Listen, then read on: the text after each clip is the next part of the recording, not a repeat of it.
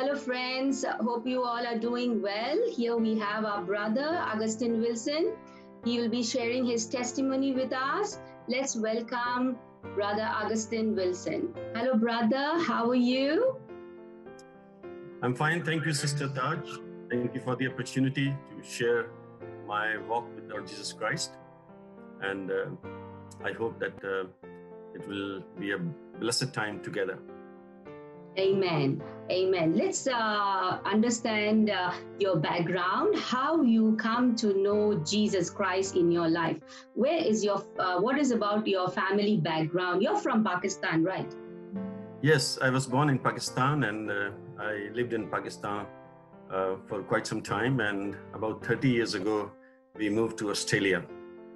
So with regards to my accepting Lord Jesus Christ, I was actually born in a Christian family. We are a third generation Christians by birth, but my grandfather and my grandmother were of a different religion. My grandfather was a Hindu and my grandmother was a Muslim.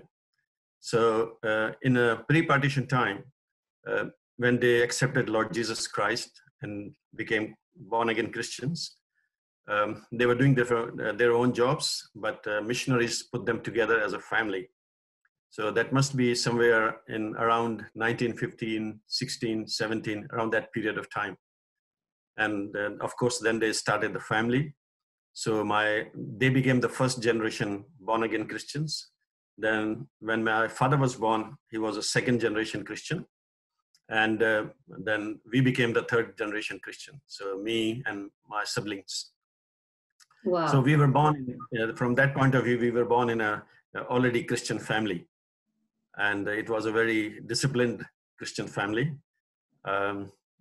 We were just living in a town of a 50,000 population and the only Christian family in that town. So we had a very strong Christian brought up in the family. That would mean doing daily prayers, reading the scriptures, in the time of Lent, fasting. Every now and then, my father used to fast 3 times a week, full 24 hours fasting, no drink, nothing by mouth, and spend a lot of time in reading the scriptures and praying. So that kind of transferred into us as well.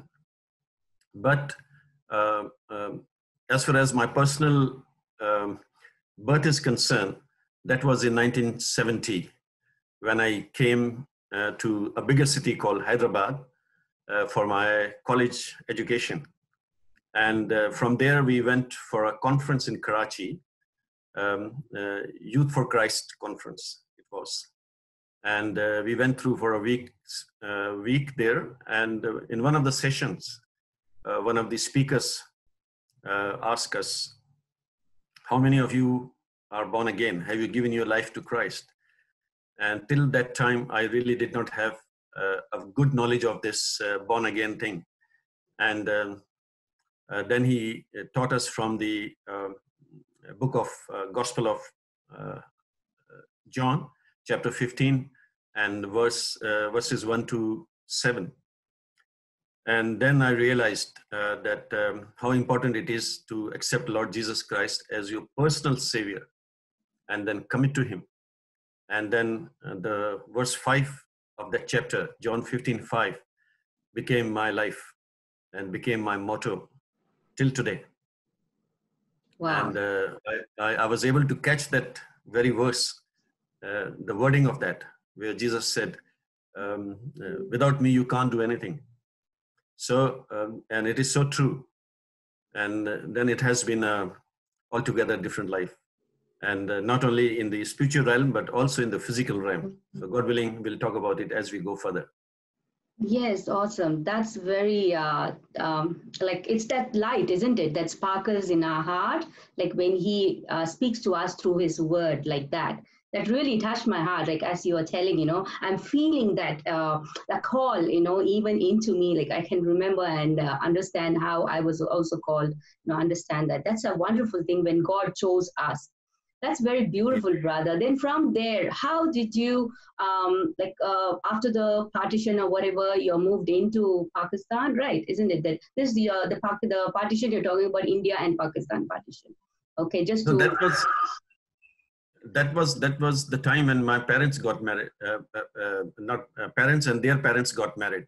But I actually moved from a small town called Shadadpur, where I had my school education, to a bigger city of Sindh, Pakistan, Hyderabad it is called, to do my college, because I wanted to do engineering or science subjects. So the effect of this verse, that without me you can't do anything, has a relationship with my studies. I did my, because it was a small town, so I did my matriculation in the science subjects, and even studied chemistry in Urdu. Can you imagine? That's awesome. Because the teachers were not really, I should say, smart teachers were not really available. So whatever was available, we just took it. And when I came to Hyderabad for my year 11 college, everything was in English. Maths was at a higher level, chemistry was in English, physics was in English. And there I came from a small town and not familiar with the concepts of chemistry, because we learned it just for the sake of passing the exam. And the pace of life and the pace of education was higher. So I was really most of the time under this pressure for my studies.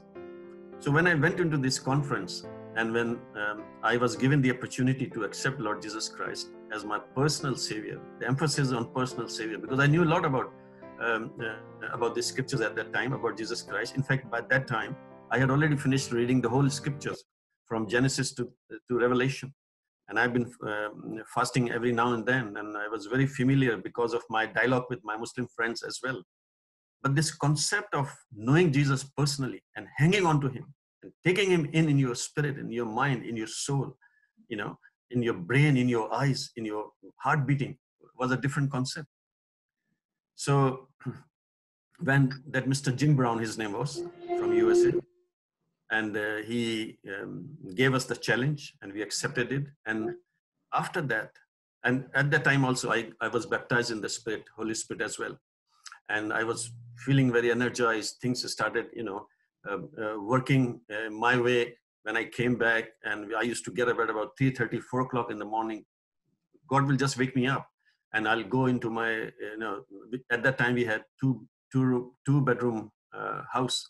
And I would go in the kitchen, kneel down on the floor, and even put just kitchen towels under my knees, because it was a bare floor. And then just raise my hands and pray. Even I used to pray in the tongues. And then things started to move. And somehow I started to understand the physics concepts, mathematical concepts, chemistry concepts. So from the bank bench, I started moving forward. In about, I think, 3 months' time, I was sitting most of the time on the front row. Before that, I used to sit on the second last, third last row of the class. And by the grace of God, we did good. And I graduated in year 12 with the good marks. And I was able to get admission in the university, college engineering university. And I elected to study electrical engineering. And God miraculously took me through those 4 years. And I graduated as electrical engineer. And then the other blessings started. In between, I was clinging on this verse. And I became the youth leader. I used to be a very shy person. Because as I told you, we were the only Christian family. And we never had a church there. And so it's a pastor used to come once a month to give us Holy Communion and take a service.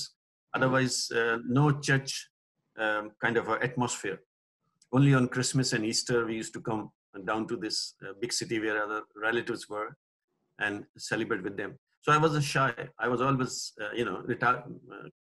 retarded in my communication or in my PR and meeting people and this and that. But this very verse gave me so much of strength that I became a youth leader. And I became a very, president of the youth group. Then I also became youth leader and established youth groups in the whole of diocese. And that was 2 states of Pakistan, like Sindh and Balochistan. That was during my college studies, university studies. And when I graduated, I made a promise to myself that I will not join the organization where the bribery was a common, which is what we call Water and Power Development Authority. People used to bribe to get jobs, and when they were put in, they couldn't survive without taking a bribe. So you started with a junior engineer, then you go up, in your career. But right from the day one up to you leave that organization, the whole culture was that you have to bribe, and eat up the government money and do all kind of things. So I promised myself that I'm not going to join that. Even the offer came, I did not join it. Somebody told me that there was a Canadian firm doing a project in Pakistan, and that company was about 1,500 kilometers from my place where I was living. So I just applied on a piece of paper, wrote an application, posted it half-heartedly, and in months' time I got a letter from them saying, "Come if you are interested." So I got my first job without even an interview. And I had to make a decision to travel and live into this another city called Lahore, which is right in the middle of Pakistan in Punjab. And we were from the down south, Sindh. So God helped me in that job. And I was the only Pakistani with the Canadians, with a lot of power, authority. Everybody used to talk about behind the backs. How did he got this job? Oh, yeah, he's Christian. They are Christian. Although they were not. They only had English names. But people started connecting us from that point of view, Yeah. And when I was in that job, the time came and I was engaged with my wife, Catherine. And I came down. And when I came down for the wedding from Lahore to my native town, as we had this celebration going on and there was a function going on, I was told by one of my friends that there are some jobs available at the university as lecturer. And I always wanted to come back to Hyderabad, and was curious that if there any opportunity arises in Karachi or Hyderabad, I'll come back. So I applied for that job. And luckily, after going through the interviews, I was selected as a lecturer at the university to teach electrical engineering. That I did for a couple of years. And then I wanted to go abroad to do my master's degree. And I was accepted in America, Massachusetts Institute of Technology, then in England, a couple of colleges at Salford, at King's College in London itself, University of Manchester. And I had also applied for the admission in the University of New South Wales here in Australia and the Monash University. What happened that as I was preparing to go to London, the offer came from the University of New South Wales. In between, something else happened, and I must mention that. What had happened that at that time, when I was teaching at the university, I had this beard, French-style beard. And of course, I was a young, smart lecturer. People started following me. And my chairman, he was very angry with me. And he said, because of you, the students are keeping this beard. This is non-Islamic beard. And I said, I'm not asking anyone. In fact, we don't even talk about it. If they are copying me, it's their business. You tell them, you stop them. Because of this grudge that he had, what happened that I was supposed to get with pay leave to do my master's. And there were 3 weeks short to qualify that period. And if the chairman had recommended, the registrar would have accepted, the dean of faculty would have accepted, the vice chancellor would have accepted, because he was the first pillar of the ladder, first step of the ladder, I should say. He refused based on that grudge. And I was so angry that I said, no, I'll go. And God just favored me while I was going through this tension. Shall I go? Shall I not? Shall I go? Shall I not? I got this offer from the University of New South Wales, and there was no fee for the foreign students. I'm In talking about Australia. 79. In In Australia. Australia. Exactly. So that is how God brought me to do my master's here. And it was 2 years course. And there's a lady here who used to be a missionary in Pakistan in our church. And she taught us, young leaders Bible studies in my youth group there in Pakistan. And she was from Australia. Her name is Joan. Now she's Joan Egan. At that time, she was Joan Thompson. And I shared with her that this is my problem. And they said, don't worry, we'll see what we can do. And then they offered me the accommodation. So I came. And 2 years course I did in 14 months. And 14 months master's course, doing in most of the course were in subject form, which is very, very rare, because even the university told me that we normally don't offer these subjects of power system in such a sequence, then 3 in one semester, next 3 in next semester, next 3 in the other third semester. The reason was that there was no enrollment usually that much, and sometimes the professors were not available, and they were encouraging to do masters by research only. But God knew what He had a plan for me. And I still think that it was particularly designed for my needs, because when I went back, I was the only person in the whole of the province of having such a specific qualifications with the power systems of Pakistan. Power system is studying here. That means generation, transmission, distribution of the electrical power at a very high voltage. So I was immediately, when I went there and met the Vice Chancellor, he thought I have come to celebrate Christmas, because it was a Christmas, 3 weeks before Christmas. And I told him, no, sir, I've come here to report for my duty. He said, huh? It's only 12 months ago you went. I said, yes, but I've done it. He was so happy and so surprised to see me. After, I think 2 months' time, they promoted me to the position of assistant professor, giving me 6 extra increments in my salary. And then there were different projects that the university has taken. They made me in charge of 1 or 2. And because of those courses that I did here, I was able to, discharge my duties and accept the challenges, and kind of become the valuable person to the team that was working on those projects. But God had something more for me. As I started my teaching career as assistant professor at the university, I think in about 1.5 years' time, there was a position available as the director of a technical institute in Karachi, YMCA Technical Institute. It's an international organization. And for the last 22 years, we had German, American, New Zealander directors over there, mostly Germans. And the time came and they said, we cannot give you the foreign directors now. You have to appoint a national director from Pakistan and all that. And they approached me through the bishop. If I'm interested, I had to go through the normal procedure of application, interviews, first interview, second interview, third interview.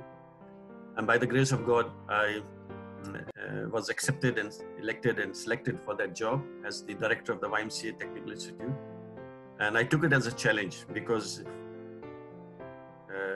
I was the first national director with appropriate qualification of engineering and teaching. And my challenge was to make it self-sufficient, because the aid started to diminish. And they said, this is now you have to do yourself. And that was my challenge. So by the grace of God, I was able to turn around things. I depended upon this verse, as I told you. And there was another verse that I heavily banked upon, and that was Isaiah 43, verse 2, which said that when you pass through the waters, I will be with you. And through the rivers, they will not overflow you. When you walk through the fire, you shall not be burned, nor shall the flame scorch you. Amen. So I changed the teaching program. I had a meeting with a lot of people. We started new ventures. And within I think about 4 years, we started becoming self-sufficient. In fact, we became income-generating institute. And around that time, United Nations wanted to launch a program in Pakistan for the refugees. Prior to that, there was, Russia attacked Afghanistan. So there were millions of refugees that came from Afghanistan into Pakistan.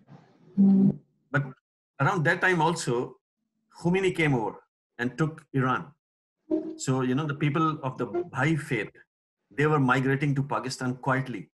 And over the period of time, they came into Pakistan in thousands. So the United Nations in Geneva approached the YMCA office in Geneva if YMCA can do something. So the local president of the YMCA and the general secretary and the associate general secretary, they said, no, we don't want to touch this. There's a lot involved in it. And I just went down to general secretary's office for a cup of tea, morning tea. And then say, oh, he's our hero. He might do something. So I had this initial discussion with the Americans, those who were sitting there. And I took the, information from them and then went to my office. In 2 days' time, I developed 2 projects out of that. And I offered my services. And they were very happy. So that project, which started with only few thousand American dollars, converted within 2 years' time, converted into a $5 million US. So I became the project director of United Nations. See the hand of God. When you commit to Him, when you depend on Him, when He is your breath, He is your life, and you know that in spite of my qualifications from Australia, from Pakistan, my position as director, being assistant professor and all that, I was just climbing the stairs one after the other. So by the grace of God, I was able to come into the international light. And there was a lot of praises going on in the United Nations about me, personally by name and by YMCA in Pakistan. And in between, when things were just flowing and we were able to settle a lot of refugees, giving them English language training, and also later on then giving them the technical training, because we were a technical institute. So we trained them in being electrician, plumber, welder, mechanics, AC mechanics, auto mechanics, this and that. So while this was all going on, I was invited to World Young Leaders Conference in Singapore. That was in 1987.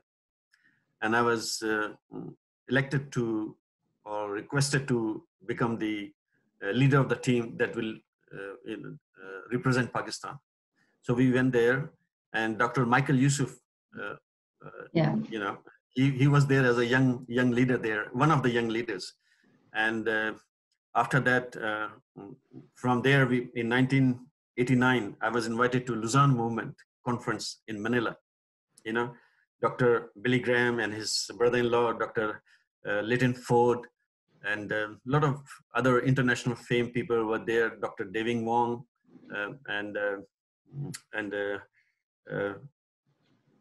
Stott, what's full name? John Stott, very significant name of the evangelical world. They were all there. Ajit Fernando, I had the opportunity to meet with them, dine with them, walk with them, talk to them. So these people were just they came into my life, not knowing that after a couple of years we'll migrate to Australia.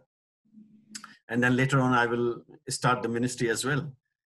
So it has been a very rich and powerful and beyond measure blessing that all happened because I clinged to John's Gospel, chapter 15, first 7-8 verses, and later on dwelt on it. And of course, there were a few ups and downs in the life that no, but I never looked back, even till today. I've never looked back. I never was backslidden with the time that the speaking in tongues left me. But one day God is going to bring it back. But when we came to Australia, I was associated with the Anglican Church, Diocese of Sydney. I was warden in my local church. I was representative in the synod. And before we moved, I was appointed as a project manager here with the Department of Employment, Education and Training, that I led and guided and helped young migrants and migrants from the non-English speaking background, to get into the force here, into the workforce, and settle down well. So God has been great. Then in 2005, God spoke to me about opening a ministry in relation to his second coming. That's where the Rapture Ready Ministry came into being. So unless you have any other question, then we may take it into a Yeah, that's the question. So anyhow, but what led you to come to Australia? How did God lead you to Australia? How did you know that it was his call?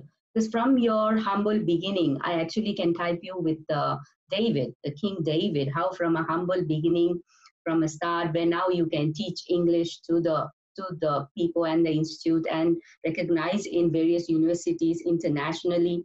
And that shows how God's hand has kept you to prosper you. Like David was becoming prosperous as a king because God chose that humble shepherd, right? Of all the people, he chose them. So when you're speaking, I can see David rising up in this age from a humble beginning to whatever you are today.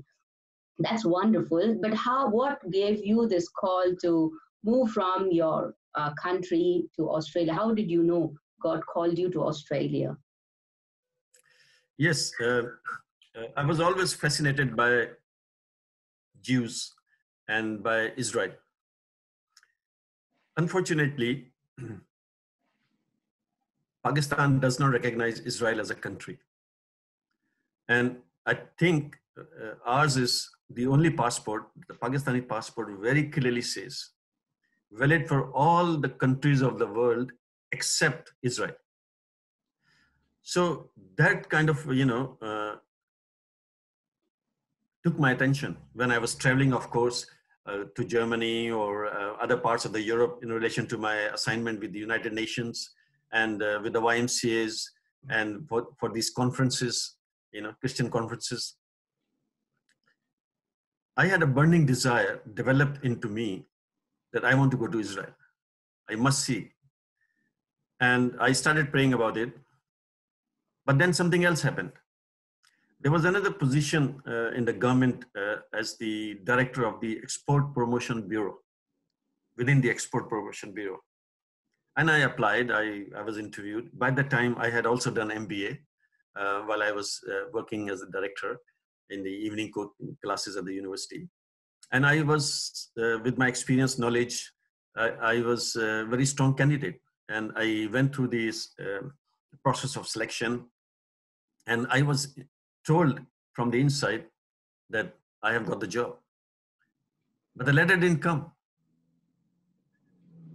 The appointment letter was not issued. So we waited and waited and waited and waited. But at that moment, I was having three caps on my head.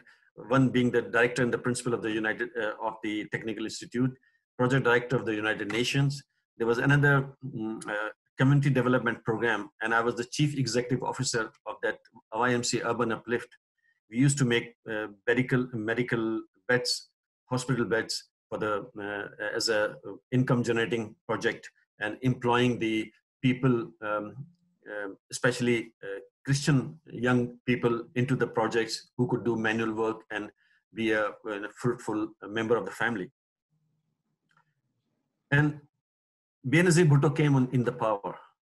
And one of her official on special duty person was very well known to me. And through him, I wanted to probe as to what has happened. And he approached Benazir Bhutto. I went with him to Islamabad.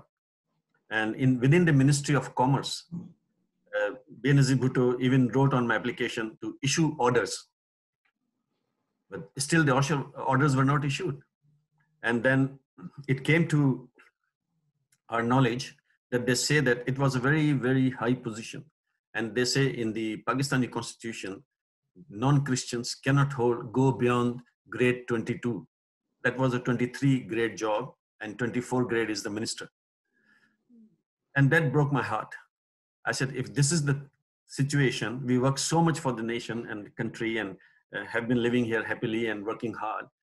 I think that was the uh, hurt that I had, but it may have been a good reason for me to think about moving out, because my initial desire was to be able to go to Israel and see the places where Jesus was born, where Jesus walked, where he died, where he rose again, where he preached, where he did his miracles and all these kind of things. So then I started thinking in terms of migrating to Australia. I was already here in 80, 79, August I came, 80 December I left. And for 10 years, I served my country, served my church. And in 1990, towards the end, 21st November 1990, we were able to migrate back to Australia. And as soon as we got our citizenship, I went to Israel and had my first visit. And it was such a blessing. And after that, I was involved in a few other things. And when in 2005, when God spoke to me and spoke to me in my spirit and showed me things through the dreams, that I need to take up a specific direction in the ministry apart from the church involvement. And that was his second coming and preparing the church for his second coming. And the target group that he laid on my heart was people from Pakistan, India, Bangladesh, Sri Lanka, that region. Also the same people from the same region, those who are settled in USA, Canada, America, Europe, and other places. So thank God, when I had this dream and when I had this notion, I studied the subject, and I spent 2 years, and then I went to different places in the world to confirm the call that I had in my life. I met with Oral Roberts in Oklahoma, and also a lot of other ministers. I've forgotten some of the names. And thank God that they prayed with me and they said, yes, it's from the Lord, and you go ahead. And I wanted to equip myself first. So I studied hard and went into the subject.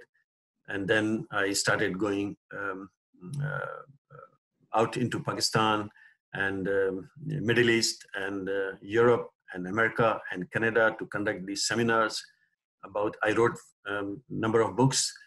In fact, I've written 15 of those small booklets, but I've put them together as one book as well, which says Concise Study of the End Times. So there are about 14 chapters there. I also wrote a book on the Holy Spirit, learning about the Holy Spirit and learning about the kingdom of God. So every now and then I go overseas and I speak to Pakistanis living there, and I edify the Church of Pakistan at different levels, through workshops, through seminars, through Sunday speaking, home groups, and that is how things are happening. Yeah, awesome. That's a wonderful long journey, right? It's a real long journey. Very right. How, yes, if 50. you could, yeah. And how when you cling to God, and then how he can take you, how are you around the world and prosper you, and then get his word to reach out to people. I think you worked from the lowest level to the refugees or people into different extremes, and to the UN nations, and with the every realm. I think he has taken you around. That's a wonderful blessing. Just when we trust God and cling to that verse, I think that also brought you to Israel. That's also another, that opens this outlet to come into Australia. So now this one question that the Spirit of the Lord just placed in my heart. Because since your background is from Pakistan, most of us around the world, we see it as a nation, because you have a Christian background. It talks about persecution. Would you please just touch that a bit, and how it is handled, how you as Christians handle if there's anything comes against, or there are lots of people there. Recently, I saw a video where a lady is crying that the church, because of the virus time, it was broken down, or things like that. So how that as Christians you all are facing it, or is it consistent, or how often these things are, just to give a light, just can you just give us a briefing about it? And it's a burden which most of the Christians carry around them. When they are in good number in ghettos, they feel protected. But when you're on the road, or when you're preaching or something else happens, it sparks and comes against them. One of the problem of this persecution is that because of the literacy rate, it's very low in Pakistan. The other thing is that people are emotional. So most of the time, people are misinformed. Anything that goes into America, they think, oh, Christians, then the effect comes on to Pakistani Christians, and the hatred that is there for years and years and years. It wasn't so up to, I would say, up to mid 75, but somehow it started growing from 1974, 75, even up to now. In fact, these days the conditions are a little bit better compared to the previous years, but there was a time, I would say, in the last decade, everything was on peak, because they fabricate stories that someone has burned, that someone has blasphemed against, or something has been said. Without going into the proofs, everyone gets affected. Those who are on the street, those who are in the neighborhood, those who are in the police station, those who are in the court system, they become emotional. And when they become emotional, that's what they do. They break your, they attack your houses, they attack the churches, they break their walls and try to harm and show their anger. Recently, they have been kidnapping girls, because in Punjab, actually, it's a way of making their living. So if an elder woman is working as a housemaid, she will take her, 10 years, 12 years daughter, instead of sending them to the schools, they can't afford. So these people have eyes on young girls like this. And often we see that they have been kidnapped, they have been raped, they have been, tortured and disappear, killed and everything. But thanks to Asia Bibi, that when she was released from the Supreme Court, things have changed a bit, because Imran Khan is a very educated person, moderate person. They have realized that we cannot grow and come in competition with other neighboring countries and on the world screen if we just start acting as foolish as they have been in the last decade or so. So it is always heartbreaking, because even in Christianity there are two classes: those who are educated are well placed in the society, but those who are not that educated, what we call them basti people, people living in the mud houses, or what's the right word? But they are laborers. They work in the factories, in the houses, in the brick kilns, and things like that. And they are very, very marginalized. Even recently, as recent as 2 months ago, 1.5 to 2 months ago, that because of Corona, government gave the grant of 12,000 each family. Not many of them received. And there were charity groups. They were distributing food items. And they went into areas where Christians were living, and they refused to give. So what I'm saying is that when we see these things, our heart breaks. So I did run a campaign here, and thank God that our Christian brothers and sisters helped me to raise about $4,000, and I've sent that this money to them. And there's the church leaders are trying to help as much as they can, but these things keep happening every now and then because of that hatred that is there. Yeah, hatred. So we can only pray and love our enemies. Those who hate us. That's one scripture I can remember. and pray for mm, them that persecute us, right? So those are the things. It's wonderful that to see how God could come, make ways for us, where from here you are able to help them back in your nation where they are needed in that lowest area. We need to go and mm, address to those extreme, areas, vulnerable areas where we need to give these kind of help to them. That's wonderful to know. And mm. that's amazing to hear all these. I hope some of the things have been clarified, how God has brought you through, and how we can connect Australia and Pakistan or the rest of the world. Now, let's take a look at your ministry. What is it that told you that you have to do something on the second coming of Christ? So, what led you to know that that is your call, and what have you done, or what God has led you to do in order to pursue it? Could you please shed some light on that?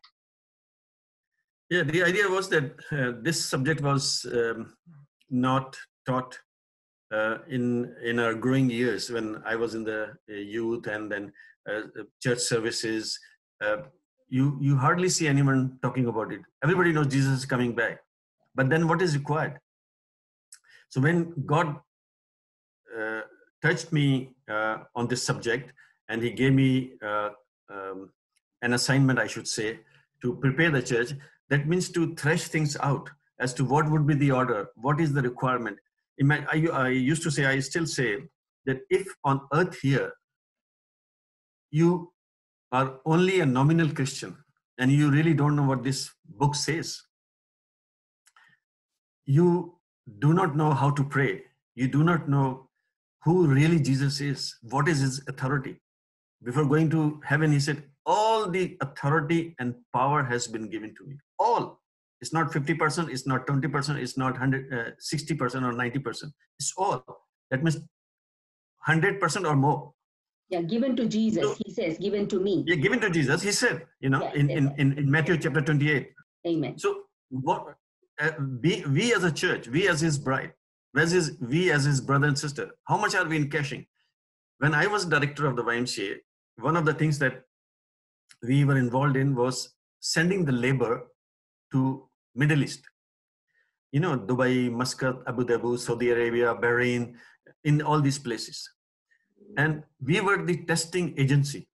So people would come to me and they say, can you get us a visa for Dubai? Can you get us a visa for Saudi or this country or that country? Can you send my nephew, my son, my boy? I said, how can I do it? You are the director. That means, and I was number one boss. So they thought, because I am number one, I can do anything.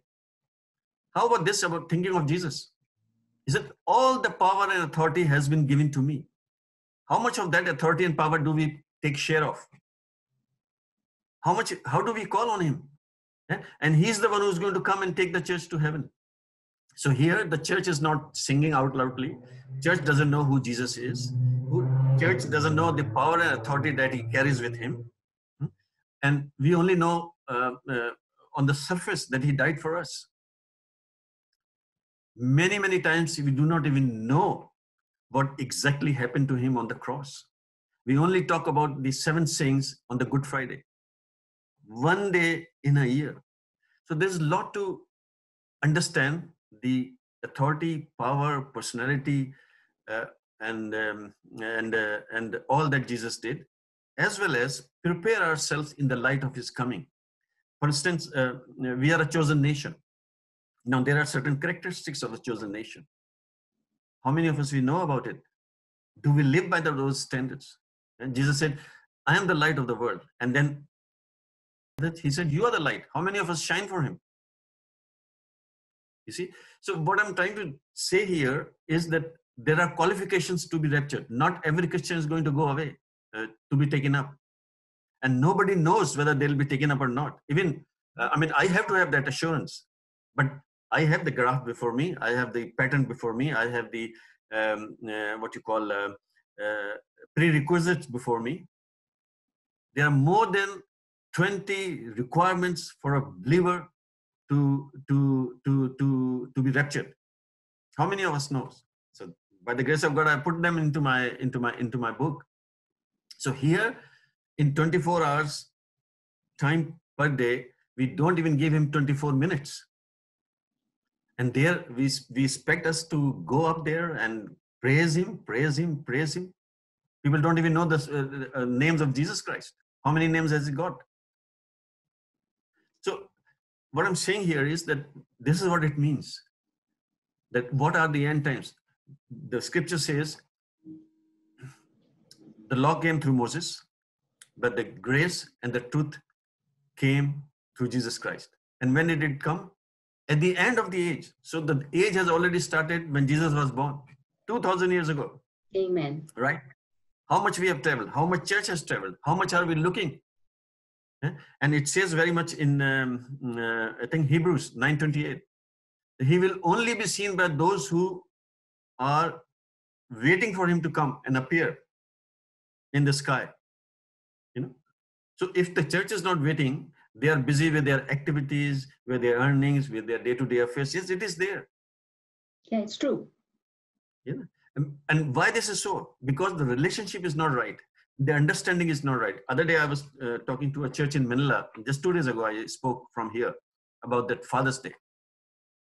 So the relationship with God the Father cannot be established if we first don't accept Lord Jesus Christ. Because it says very clearly in John 1:12, those who accepted him means Jesus, he gave them the power to become the adopted children of God. So only by calling Abba, Father, Father, Father, Father doesn't make you his children. You have to really know the source which gives you the permit and authority to become his children. That means accepting Lord Jesus Christ, being born in him. Accept him with your heart, mind, and soul, that this is what Jesus is. As I mentioned to you about that statement that Jesus made in John 15:5. It's a statement. But look at the weight in that statement. He said, you cannot do anything without me. Simple as that. Finish. Nothing more, nothing less. It's not a commandment. It's not a request. It is a statement. A statement of the Son of God. A statement by a person who has your future. He is the judge. How many of us really take this statement into our mind, into our soul, into our heart, into our spirit? We do not even know the weight that it carries. We always talk about he is the true vine, we are the branches, and if we are killing to him, we become this, we become that, and he prunes and this and that. But look at this, number 5. Because of that, he abides in us, which is number 7, verse number 7, chapter 15, John. So we have to really understand the impact and the weight that these verses carry. Why did he say as a last statement before going to heaven? That all power and authority has been given to me. That means think about it, what I can do for you, even sitting over there. So that is the challenge of our ministry. When people call me to speak, I speak on like one-off service. Usually when I conduct seminars, I in the other parts of the world or even here, I take the whole evening of Saturday, at least good 4 hours evening, and then I conclude with the church. Because there's another thing. There's a judgment for believers, which is different from the judgment of the world. There's some criteria, some judgment. When I was professor at the university, the 3 months before I took the job of director of the YMCA, the German director wanted to leave immediately. And I told the German director, from whom I was supposed to take the charge, that I cannot come. I have to finish this batch that I'm teaching at the university. And I told him, you know why? I was teaching 2 subjects and 1 thesis. So out of 600 total marks for any person in that batch, I had 300 in my hand. 50% marks I had in my hand.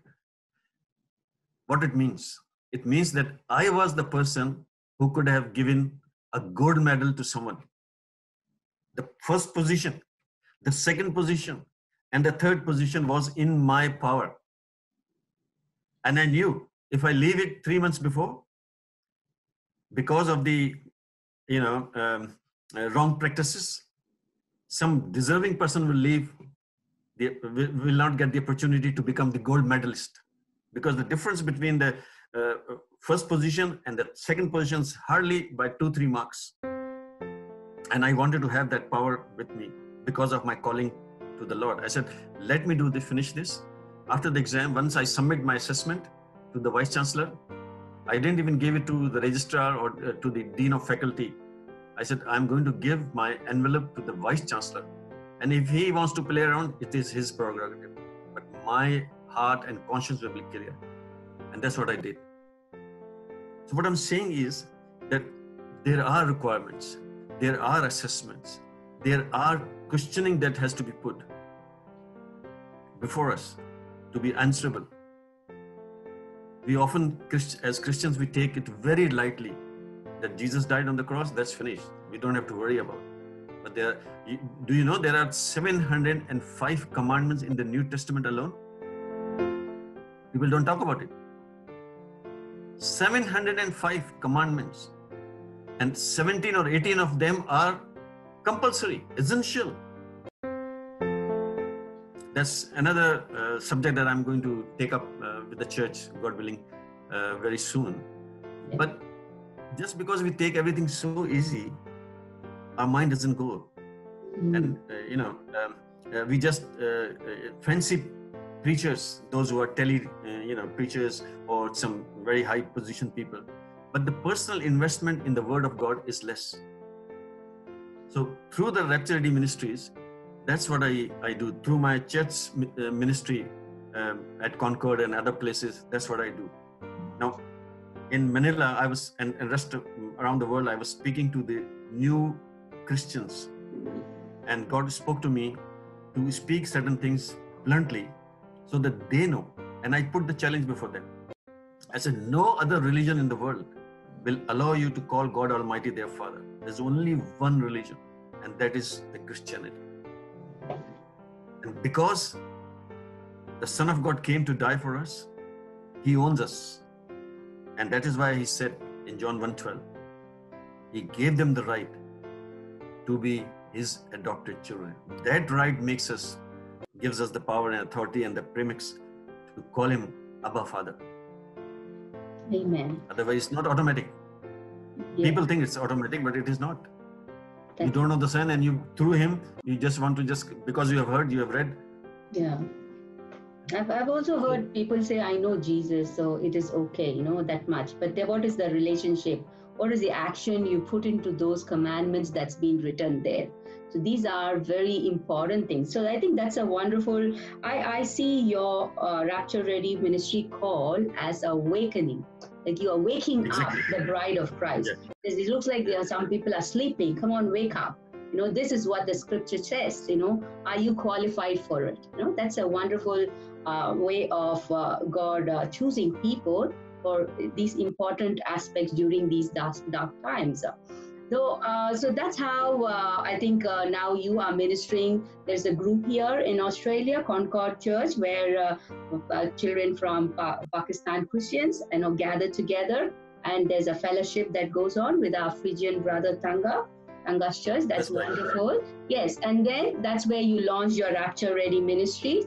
And now you also have this Israel trip that you organize as the Lord leads you. So how many times have you been to Israel now after He called you? By the grace of God, I've been there 8 times. 8 times. So I that's another investment I'm doing in the people, because we are commanded in Psalm 122 and other places in Romans as well that we need to bless Israel. And we need to share gospel with them.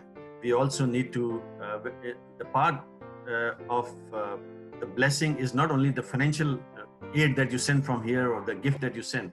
You have to be there. So you need to see the places where Jesus walked, where He stood, where He was born, where He died, where He rose again. And that makes the Bible alive. And thank God that the groups that have gone, they have multiplied into small groups, and they have taken their own groups. So that is really great. The other area that I'm involved in is called International Sindhi Partnership, ISP. Those Hindus that migrated from Pakistan at the time of partition, they came to India, and from India they moved into the Southeast Asia, into the Europe, into Africa, into America and Canada. Because I speak Sindhi, I was brought up in Sindh, and I can associate with them. And I was born in the same city, which is very close to their heart, which is Hyderabad, Sindh. So I speak the language. I was born there. I was brought up there. I still have a house in Hyderabad, Sindh, and that group is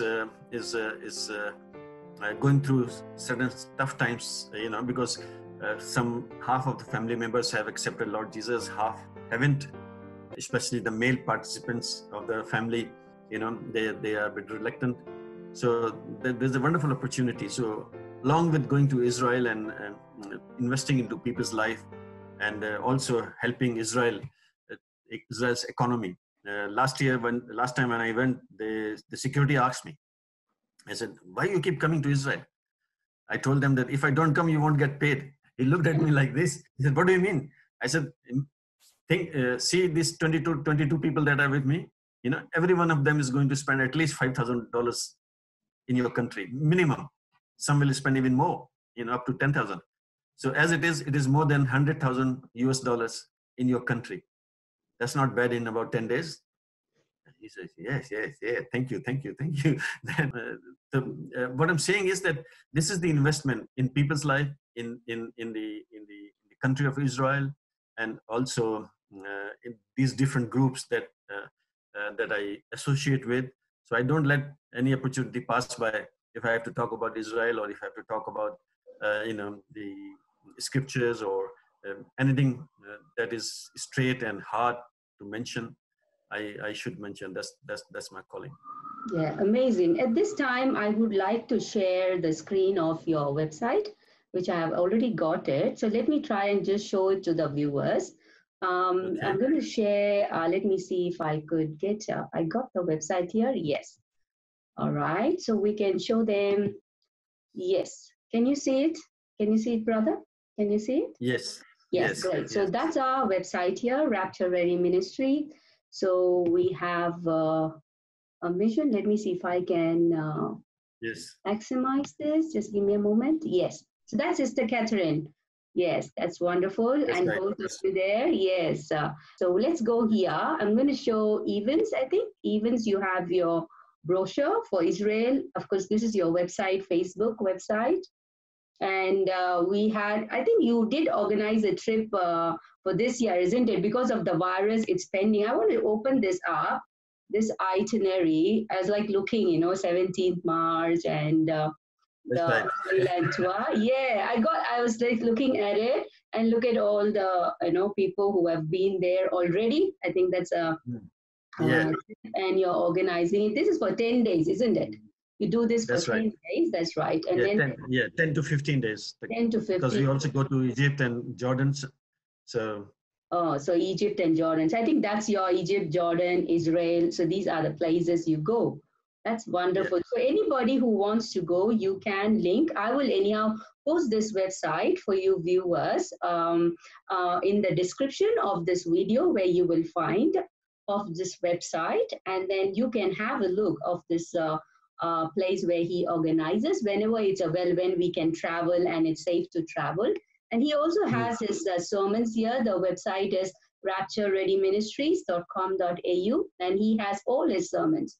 If you want to know based on the topic, he has placed everything. I think from 2013, since this website has started, he's all has this preachings all over here. You can just click the link and you can open, and it will be there on a PDF, and you can use it for your sermons, and you can distribute it and be blessed. So that's what's in my heart. And plus he has Bible insights, some of those number of things that you would like to know. So I would like to brief you on this, as well as his ministry is to wake up the children of God And that's his goal objective. He's so close to Israel that he doesn't start without saying shalom. See, everywhere you can see he loves, he loves, and that's where he is. So we will have this posted in the description. And yes, also please do get in touch if there's any email. Yes, there is an email if you would like to, and then we'll see how we go. And then there's also this Facebook as well. So we will post this into Facebook. You can also see his ministry work, and this because this website is linked, embedded with the Facebook information where they launch Rapture Ready Ministry.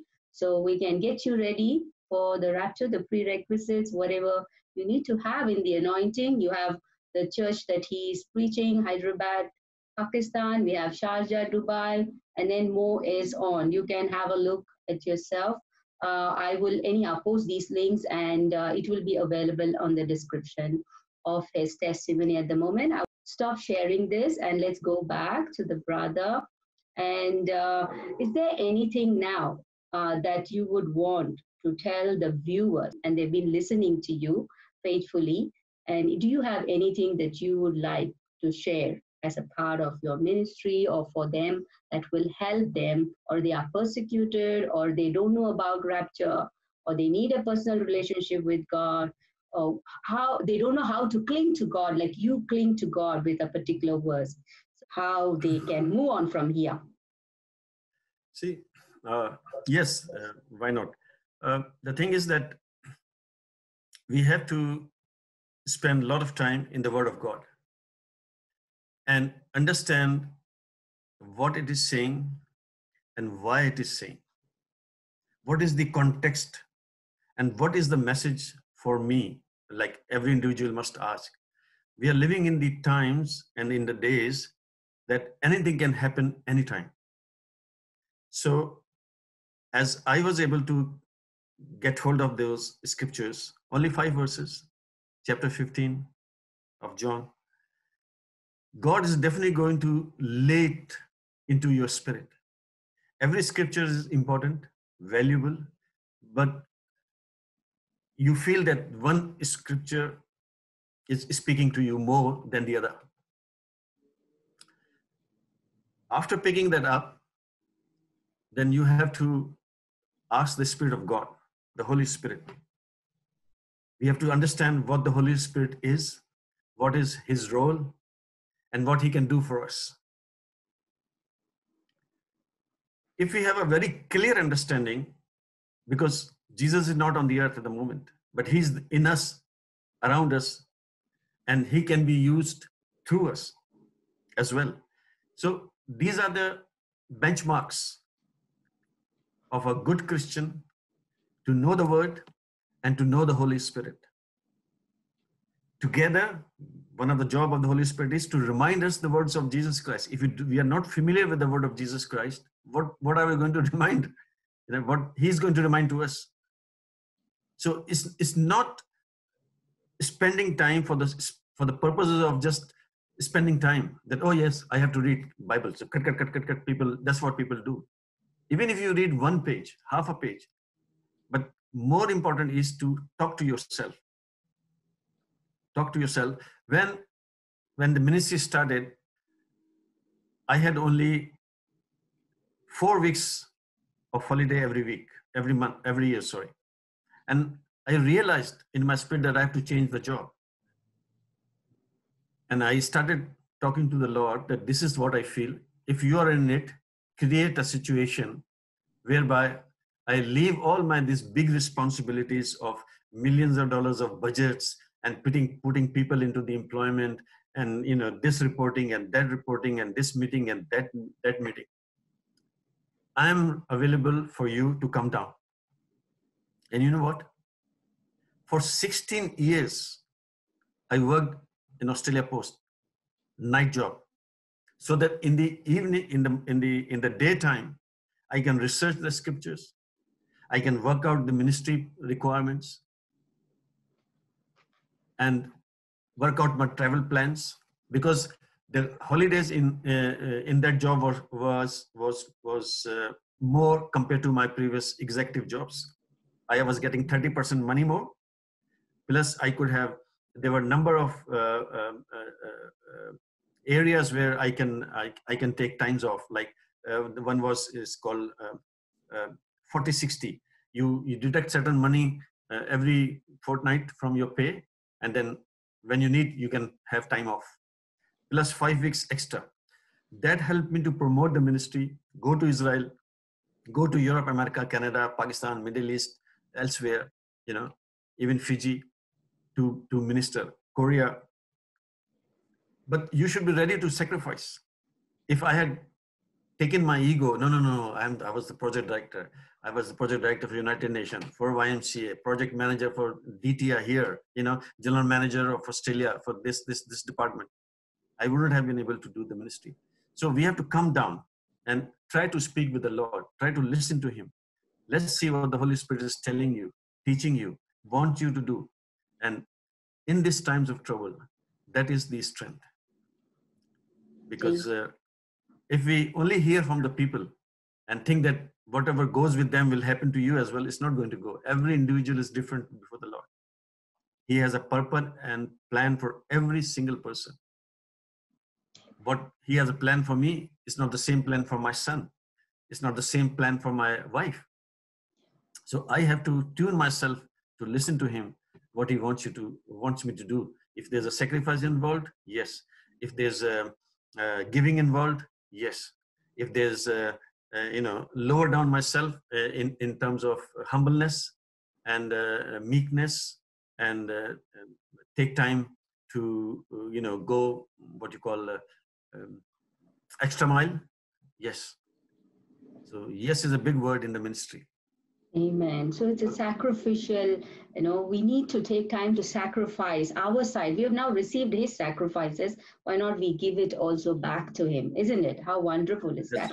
Praise God. That's a wonderful message. And I would like you to pray for the people at the moment who will be viewing, whenever they are going to view. Pray for them to receive Jesus Christ as their Savior if they have never known him personally. And also for those who have not waken up, who's not awake, or who don't know how to maintain their relationship with the Lord and then move on to look forward into rapture. Would you please, break up and then pray for them at the moment before we bid bye-bye to them? Yes. Okay, let's pray. Our Father and our God, we thank you and we praise you. We thank you, Lord, for your love, for your mercy, for your kindness upon our life. In fact, your mercy and your grace for the whole mankind, because you decided to send your Son to this earth. And he came with a purpose to die. He came with a mission to die for the sins of the world. And those who have accepted him, those who have accepted his sacrifice, his purpose of coming, his dying on the cross, they have been awarded a designation to be your adopted children of God. But that is only through Jesus Christ, your Son, because he paid the price. He purchased us from with his blood. The wages of sin was death, and he paid those wages through his personal sacrifice. And now that when we believe in him, or if we have heard of him, if we are called Christians as followers of Christ, I pray that each and every believer will have a personal relationship with Jesus Christ. We call him the Savior, and Savior is the word, because no other name has been given under heaven or under earth or in between. Father God, we just ask, I just pray and humbly request you that grant that desire, that hunger, that thirst to every believer to have a first-hand relationship with your Son, Jesus Christ. Amen. That he is going to come back. He is the one who's going to take us to heaven. He is the one with whom we are going to spend eternity. Few years in heaven and then on earth. We are the ones who are going to spend time with him in his millennial kingdom,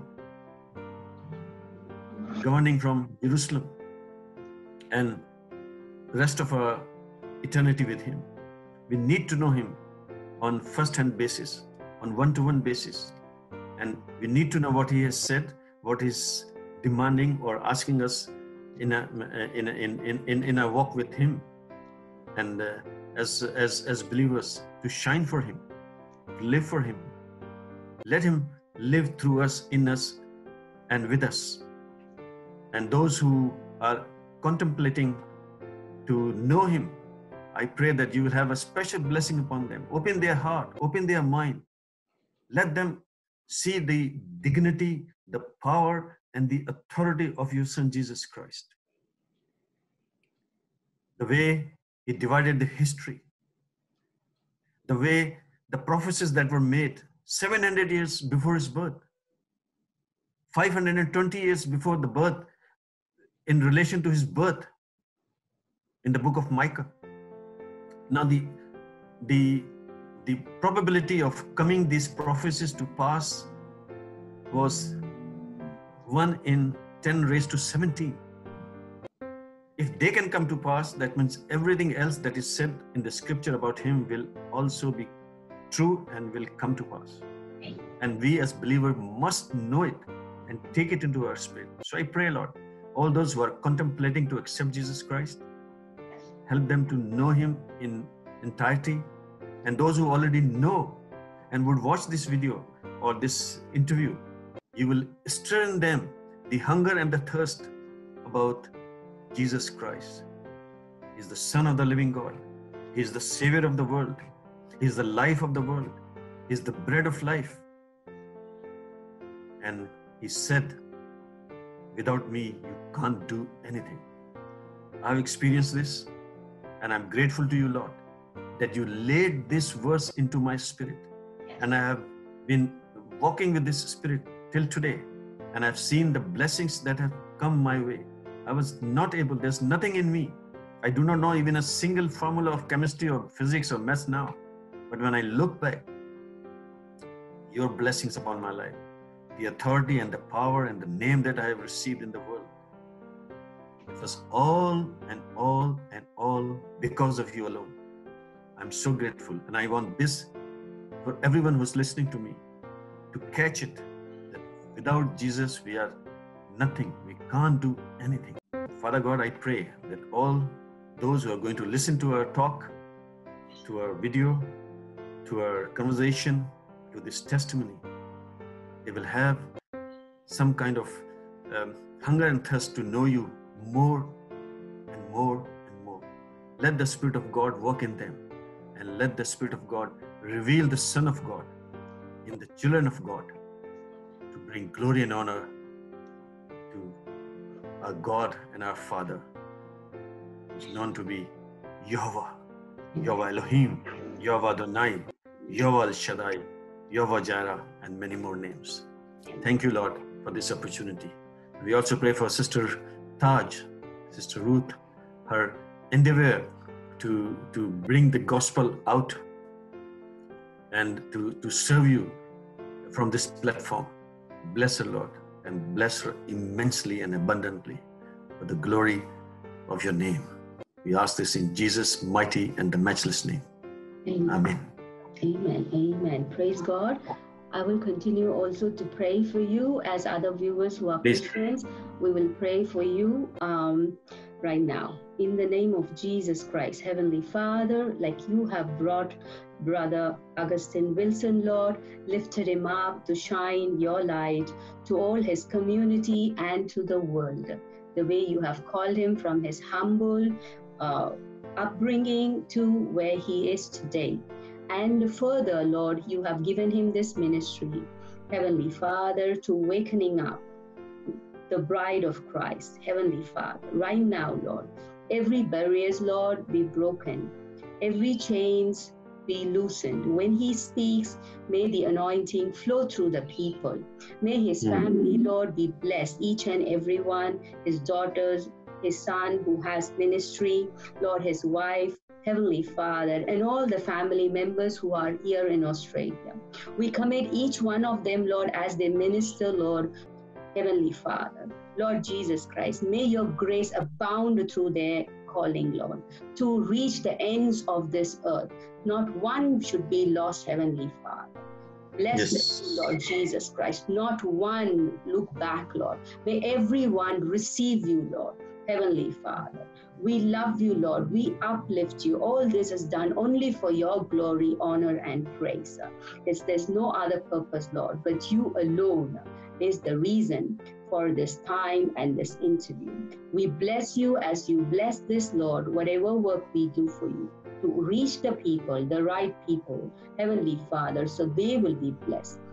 Right now, I invite the viewers also to receive Jesus Christ as your Lord and Savior. Say, Lord Jesus Christ, if you have not done so, please invite him into your heart. This is the moment. Lord Jesus Christ, please come into my heart.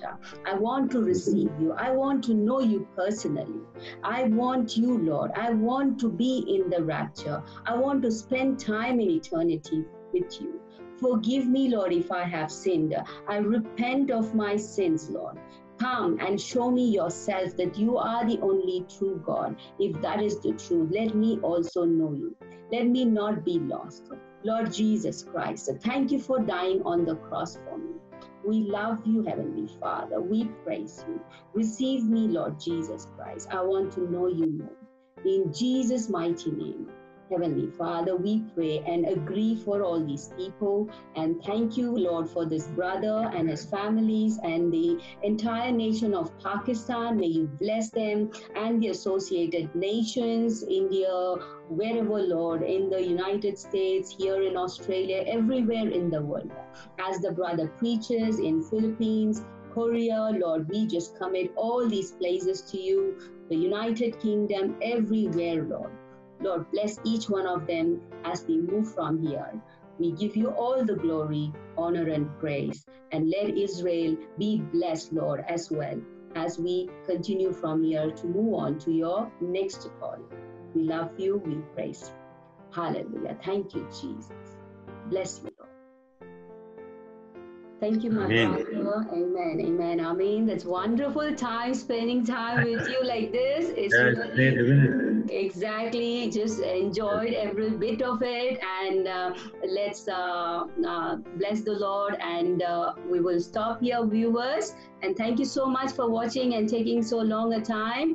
And please do share with everybody, whoever you think will be blessed, and continue to come and visit the brother's website, and also wherever I'm putting this on, it's Read the Bible, and you can take time for yourself and be a sacrificial person within you to receive Christ for his glory, honor, and praise. In Jesus' mighty name. Bye-bye, everyone. You want to say bye-bye? Bye-bye. Thank you for listening. May God bless you. Amen. Right. Yeah. Amen. Amen.